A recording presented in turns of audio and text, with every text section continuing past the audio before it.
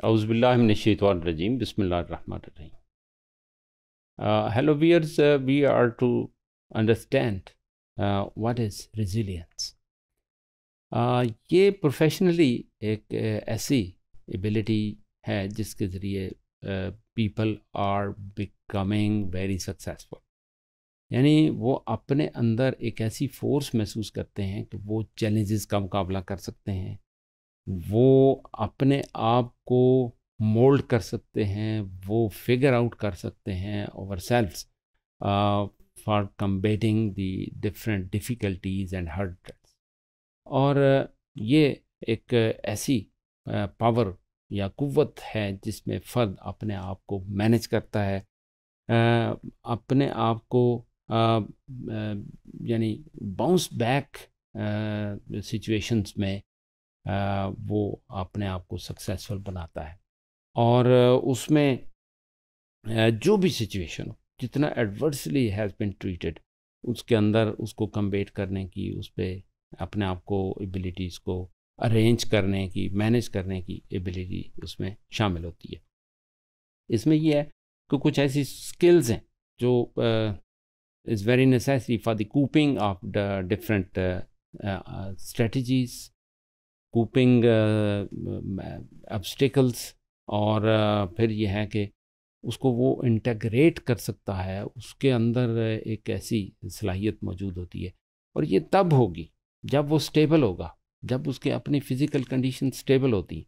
To maintain stable, ये self management है, to be regular in maintaining our own abilities. इसी तरह if the person is socially fit, socially well interactive and maintaining the social potential, तो वो having good resilience power, यानी दूसरी situation में वो अपने आप को बड़ा इफ़ेक्टिव साबित कर सकता है।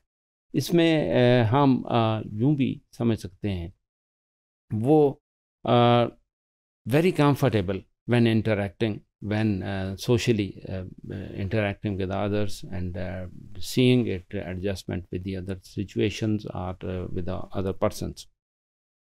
वो अपने यानी बात का ख्याल रखता है कि what I am talking, how I am to maintain, how I am, गलत अगर कोई बात ऐसी मुँह से निकल गई या हो गई तो उसके बारे में वो अपोलोजाइजिंग बिहेवियर इख्तियार कर सकता है, और वो उसको आर नहीं समझता, और अपने आप को उसमें सिचुएशन में भी अपने आप को प्राउड समझता है कि yes I am at the right when I am apologising the situation.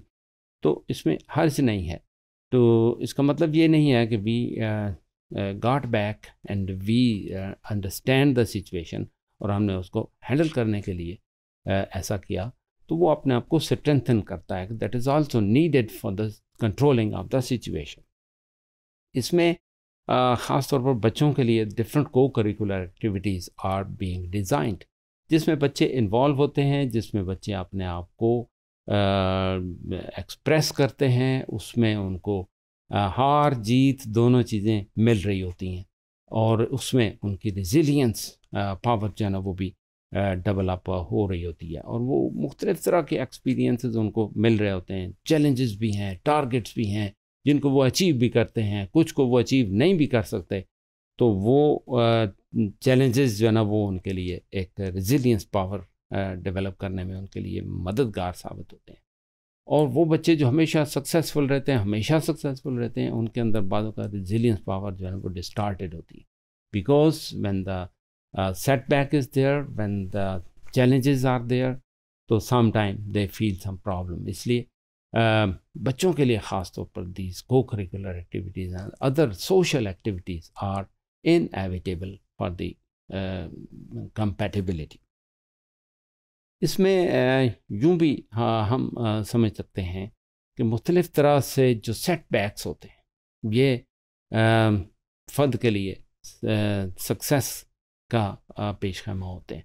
यानी एक नाकामी बहुत सारे डोर्स ओपन करती है फॉर द सक्सेस, और जो नाकाम नहीं हुआ वो कामयाब भी नहीं हुआ, क्योंकि उसे कंपैरिजन का नहीं अंदाज़ा नहीं होगा और वो उसको जज नहीं कर सकेगा। तो सक्सेस के लिए setbacks, problems, challenges are the essential component, और उसके लिए हमें बच्चों के अंदर ये एबिलिटी डेवलप करनी चाहिए. Don't worry about the setbacks, don't worry about the problems that are on the way of success, that is very necessary for their success. और उसके लिए they get ready their self, अपने आप को वो तैयार रखें, वो और cope with करने के लिए वो अपनी energies को reconcile करें. Thank you very much for being with us.